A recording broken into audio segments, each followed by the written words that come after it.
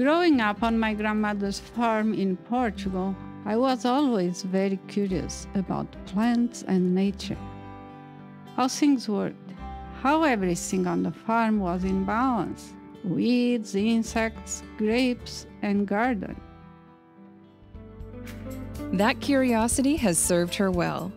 As Canada Research Chair in Bioorganic and Agricultural Chemistry at the University of Saskatchewan, Soledade Pedras has been recognized as a U of S Distinguished Researcher.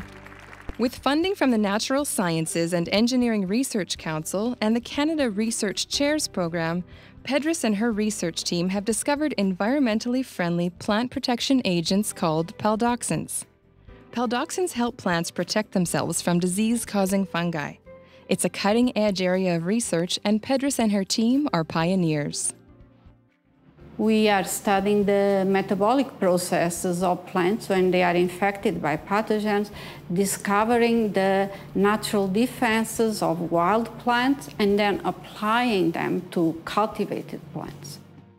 By looking at the crucifer family of plants, which includes canola, rapeseed, mustard, and others, Pedras and her group have found a chemical defense that stops fungal enzymes. So after all these years, we have been able to design new chemicals, paldoxins, that are based on the natural chemical defenses of plants that are to protect canola fields like this one from diseases. Unlike conventional pesticides, paldoxins won't affect other living organisms. Instead, they act as a natural defense against disease and lie dormant until the plant is under attack, at which time they inhibit fungal enzymes and bolster the plant's defenses. The potential benefits of this discovery excite farmers like John Germs of Saskatoon.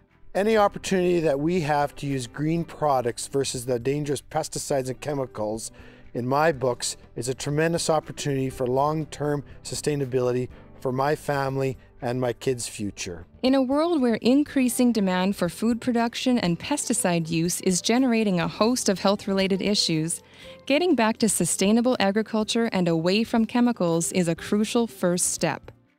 You always have to be ahead of the pathogen and predict how the disease will evolve. Now we need to look at many more wild species and see how they can stop the pathogens from attacking. The world is seeking sustainable and environmentally friendly alternatives to chemicals. Pedras and her research team have found just that with paldoxins. We are training and educating students to apply this knowledge to other crops and other diseases for a sustainable agriculture. Without a sustainable agriculture, we cannot have health. With patents pending, Pedras hopes to design and produce more paldoxins that can protect a variety of plants against many different diseases. She believes that with more research, virtually all economically important fungal diseases could be treated with paldoxins. This presents opportunities for great collaborations and our application to many different crops, including cereal crops. And I strongly believe this research is going to be benefiting many people around the world.